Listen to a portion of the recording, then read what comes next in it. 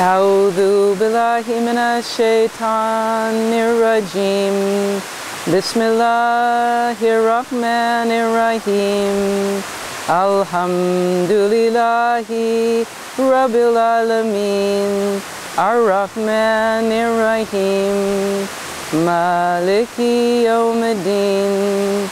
Iyyaka na'budu wa iyyaka nasta'in. Ihdinas siratal mustaqim. Siratal ladzina an'amta alayhim. Ghayril maghdubi alayhim waladhdallin. Amen. Peace and blessing be upon everyone who sees this. We are sending our love and our deep longing for illumination amongst all of humanity to you from Columbus, Ohio, and this beautiful waterfall, manifestation of Allah's infinite grace. I am Sheikha Mariam Kabir Fai Al-Fakira, and I represent the Mustafawiya Tariqa, which is a Sufi Tariqa of illumination, training, transformation, and prayer. I have a little talk to make as an offering, and so I'll begin. Bismillahirrahmanirrahim, in the name of God, the merciful, the compassionate. Allahu la ilaha illallah al-hayyul qayyum, la ta'khudhuhu sinatu wa la nawm, lahu ma fi samawati wa ma fil ard, man dha alladhi yashfa'u indahu illa bi'izni, ya'lamu ma bayna aydihim wa ma khalfahum, wa la yuhituna bi shay'in min ilmihi illa bima sha'a. Wasi'a kursiyuhu samawati wal ard, wa la ya'uduhu hifdhuhuma wa huwal aliyyul azim. Sadaqallahul azim. Allah, there is no God but He, the living, the self-subsisting, eternal. Neither slumber nor sleep can overtake Him. His are all things in the heavens and on earth. Who is there who can intercede in His presence except with His permission? He knows what is before them and what is behind them, nor do they compass anything of His knowledge except as He wills. His throne encompasses the heavens and the earth, and He does not tire of guarding and protecting them, for He is the Most High, supreme in glory. He chose to honor this glory, this splendor in the presence of His beautiful creation here at this waterfall. Signs of His majesty, signs of His power, signs of His love.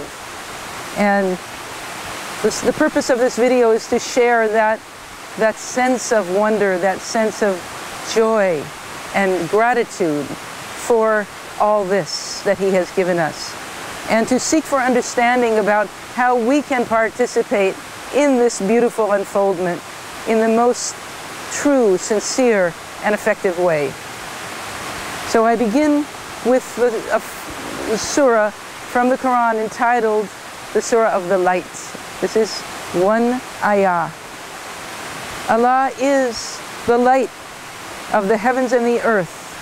The parable of His light is as if there were a niche, and within a lamp, the lamp enclosed in a glass. The glass, as it were, a brilliant star, lit from a blessed tree.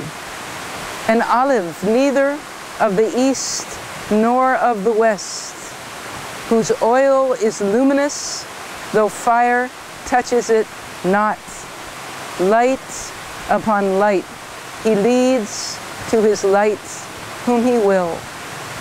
Allah sets forth parables for men, and Allah knows all things. Surah Nur, ayah number 35.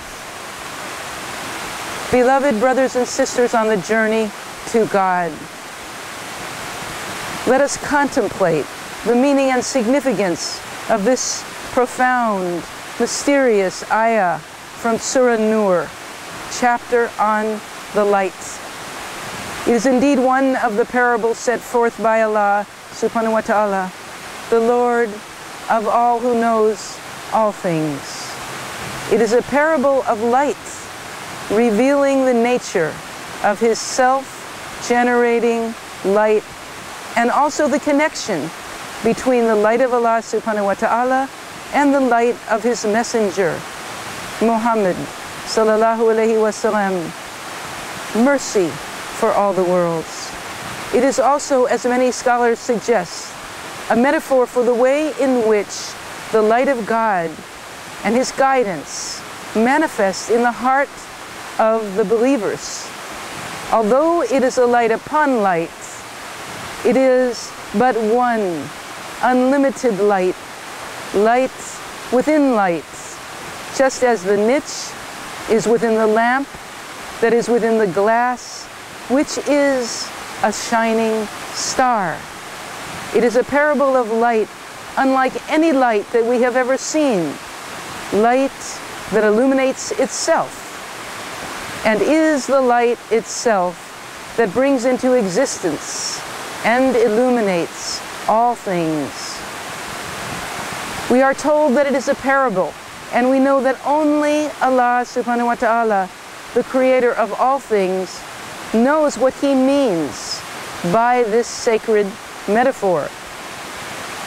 But we believe that it is an invitation to illumination, to receive, be transformed by, and transmit divine light, the radiance and clarity of which is very much needed to illuminate and transform the darkness of illusion of the world, dunya, through which we are traveling en route, God willing, back to the source of light.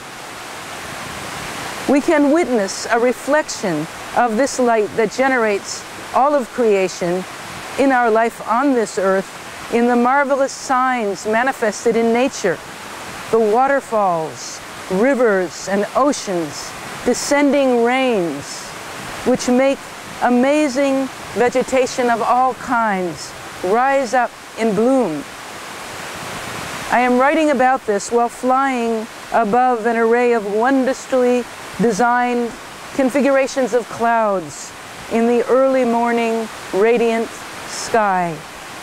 The outspread splendor of beautiful cloud forms, the intricately sculpted mountains and flowing rivers peeking through the cloud formations in the early morning light, and even the amazing plane which can fly through the skies that God enabled man to create are signs of the power and grace of God that we, as creations, are capable of perceiving. This is his light made manifest, inviting us to be witnesses, beholders of his endless grace. As the Quran tells us, and in the earth are signs for those whose faith is sure, and also in yourselves. Can you then not see? Surah Al-Dariyah 20 and 21. And he tells us further, behold, in the creation of the heavens and the earth, in the alternation of the night and day, in the sailing of ships through the ocean for the benefit of mankind, in the rain which God sends down from the skies, and the life which he gives therewith to an earth in the change of the winds and the clouds through which they trail their servants between the sky and the earth, indeed are signs for a people that are wise. 2:164. And also in Surat al-Rahman, He created mankind, teaching man speech. The sun and moon follow their course, and the grass and trees prostrate. And He has raised the heaven and set up the balance, declaring that you should not contravene with regard to the balance, and observe the measure and justice, and do not skimp in the balance. And the earth He placed it for all creatures. In it are fruits and date palms with sheaves, and grain with husk, and fragrant herbs. So which of the favors of your Lord will you deny? How can we deny this manifestation of His beauty and His power and His grace, and all the things that are unfolding both within us and around us? How many signs are being revealed to us both inwardly and outwardly, and still the Creator questions us, saying, "Can you not see?"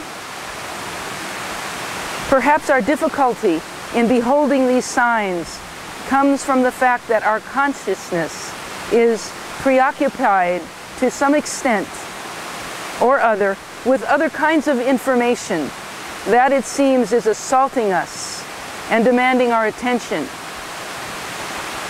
So much of what we see and hear in the world seems to cover up that perception of natural splendor, which inspires love, joy, trust, and peace. What we hear and see on the monitor of this world's news does appear to be a deep obscuration and distraction from the purity of our true existence and divine purpose, that can inspire in us fear and uncertainty rather than peace and clarity. And so it is in our modality of perception, consciousness, and belief that we have freedom to choose what we want to focus on and what we want to believe in. Should we believe in what the sharp-tongued gurus of atheism preach, while denying the signs of God that are powerfully shining upon and within us?